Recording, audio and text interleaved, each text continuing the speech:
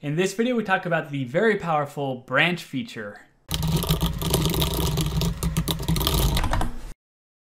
All right, so let's go ahead and get into it. Now, branching is one of the most powerful features inside of Git because it gives you a lot of flexibility and options.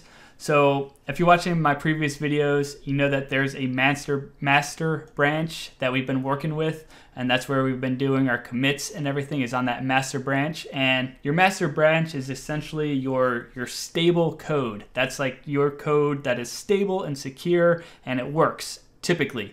Of course, unless you're just starting out and trying to get things off the ground. But once you have something stable, that's like on your master branch.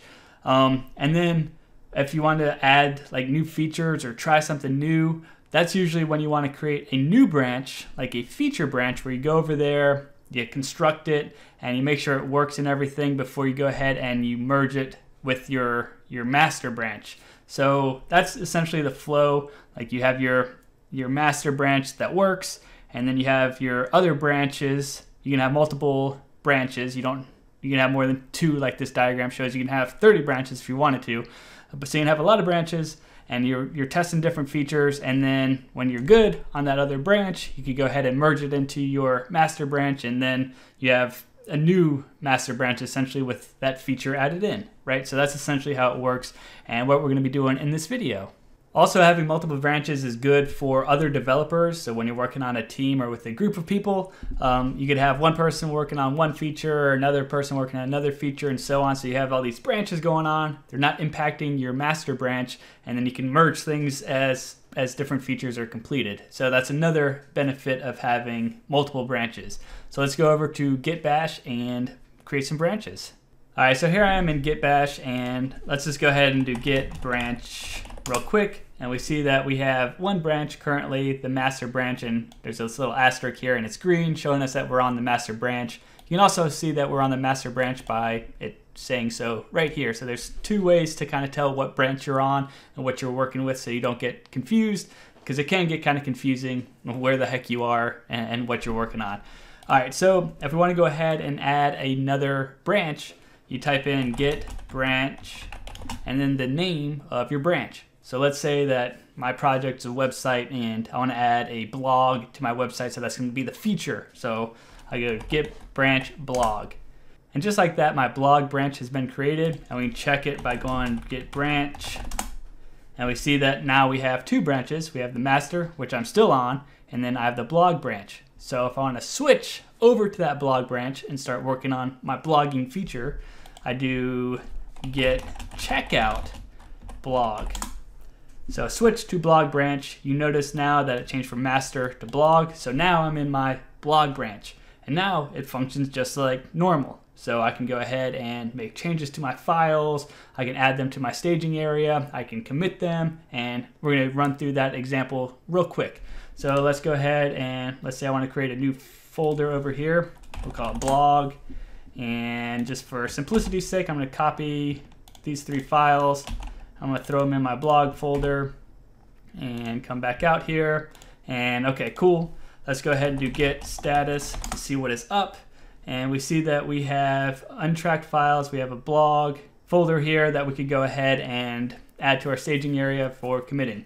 So let's go ahead and do git add period. And then we'll go to git commit. And it's loading up my text editor. So initial blog setup commit. All right, cool, good enough, save. And boom, just like that, we've gone ahead and done our first commit on our blog branch. Now let's check out our commits. So we'll go to git log oneline. Let's see what this looks like.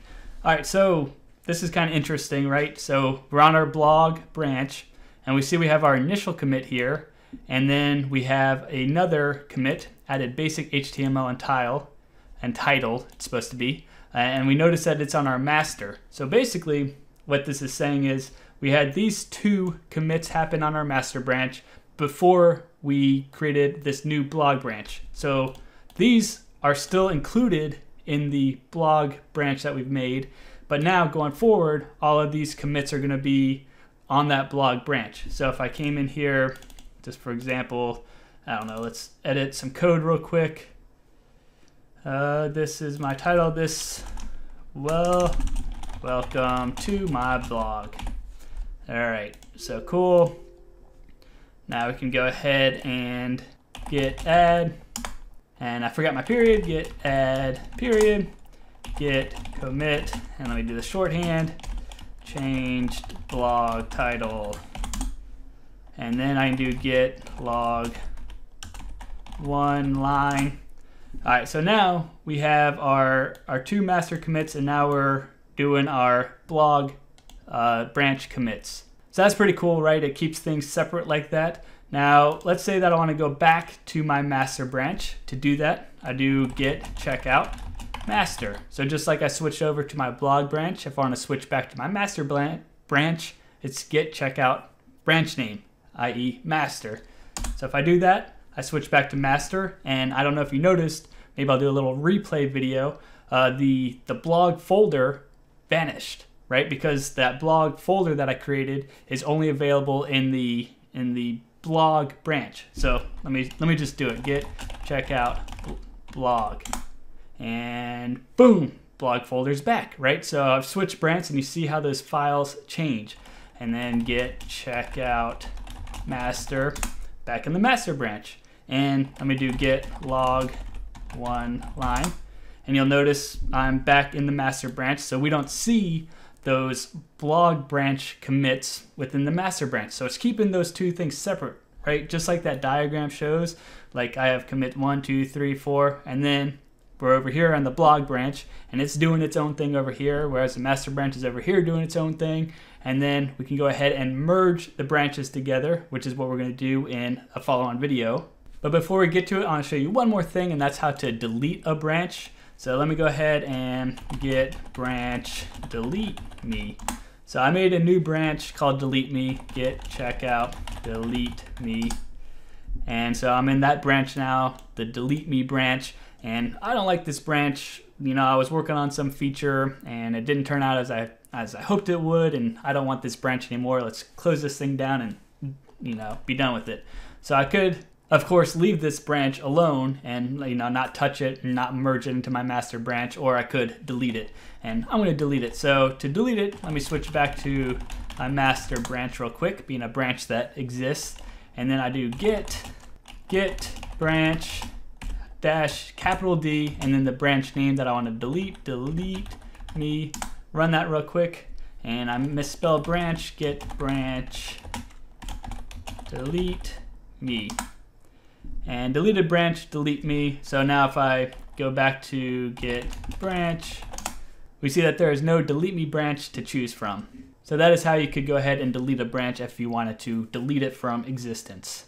And so that's it for this video on branches. Pretty cool, powerful stuff, right? And if you found this video helpful in any way, shape, or form, I appreciate any sorts of likes, comments, subscribes, anything like that. And I hope that you have a great rest of the day.